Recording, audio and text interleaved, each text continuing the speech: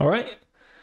I just wanted to discuss a couple of things that I've realized when I was working on a game that was very body mechanics heavy that just clicked for me after getting the same notes over and over from my leads, and some things that really made body mechanics much less daunting. Of course, there's the obvious use reference, practice, and countless other things which you will need to learn in order to have body mechanics animation. But these couple of things always go through my mind when I'm critiquing work and I feel something not working. And most of the time, these things help to unearth what the problem is. So these two things are coming right up after this sponsor. I'm joking. The two things are C shape in the spine and Headspace. So always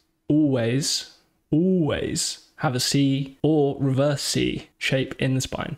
Every pose, every breakdown, everything. I know we've always been told about S-curves as well, but in my opinion, this just makes things confusing. S-curves are found in the body, especially in body mechanics. They're found in most poses, passing through the spine and changing angle through the neck and legs to create those lovely S-curves. But not in the spine. The spine should always be a nice C shape. But the spine is an S shape. Yes, it is. And technically the neck is part of the spine. But we're solely talking here about the chest and the hips. And further, I want to caveat that there are no hard rules in animation, and that everything that is ever said in animation has a caveat. But I'm talking about making things make sense for animation and having an easy cheat sheet to generally improve your work and removing the complexity of different curves and shapes and possibilities for body mechanics. So, like I said, the C shape is a way of thinking about the connection between the hips and the chest, a way to help focus on countering the two and the relationship between them. There are drastic Cs and subtle Cs, but as long as it's a C, then it should be looking pretty good. When you're looking at your animation, trying to work out why the mechanics are off, take a look at the shape of the spine. Is it reversing between the two Cs, creating contrast and shape change between poses? Is it straight? That might be fine, but it's also boring and undynamic.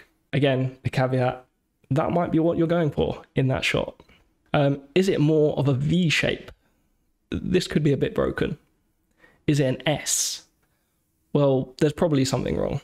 You might be mistaking the angle of the chest and the angle of the head, or the leg angle might be tricking you into thinking that the hips are doing something that they're not. So spine shape alone and how it flows through the pose helps so much with clarity, mechanics, and appealing posing. Combine this with tip 2 and you're well on your way. That tip is headspace. So the head should always read clearly in your animation. It's what our eyes focus on, and the rest of our body will move to counter it quite a lot. Focusing on the headspace and not having it move too much can tell you things about the rest of your animation, which will help with figuring out body mechanics. Is your head moving forward suddenly when the character is leaning forward? Counter the hip space backwards. This will solve the problem of the center of gravity being off, but also the headspace. Win-win. So if the headspace is going back and forth in a simple motion, this causes us to lose clarity. See if we can simplify the arc by adjusting the rest of the body. If the hips are moving as they should be, then maybe their chest needs to be doing something different in order to get that head moving as it should be. Don't focus too much on the neck other than for improving your posing. So if your headspace is moving a little crazy, focus on the hips and the chest first. You really shouldn't be moving the neck a lot to counter that headspace. So when do you move the headspace around then? Well, you can move the head when the mass that supports it is balanced. Take a step screen left if you want to move the head screen left, or move the hips out screen right to balance the head over to the left.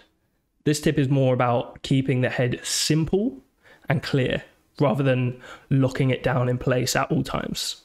Focusing on the headspace rather than the root will really help with figuring out the balance of the body to get your mechanics into a much better spot.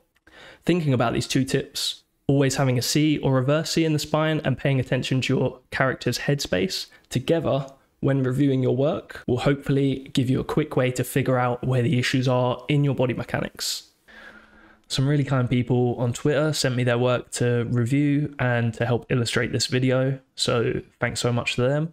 The full reviews will be up on YouTube if you want to check those out. If you maybe want to look at how I apply these ideas, I guess, to giving feedback and how I think about my own work. I'd love to make a part 2 if you guys have any questions, or we can open a bit of discussion on this and come up with some more ideas on this. I think that would be really cool. I'd also love to make more videos on all things animation, really, about things I'm learning or things I've learned in the past in my career. But yeah, just let me know, really. I'd love to know what you guys think and know what you guys want to hear. But other than that, thank you so much for watching, and see you next time, hopefully.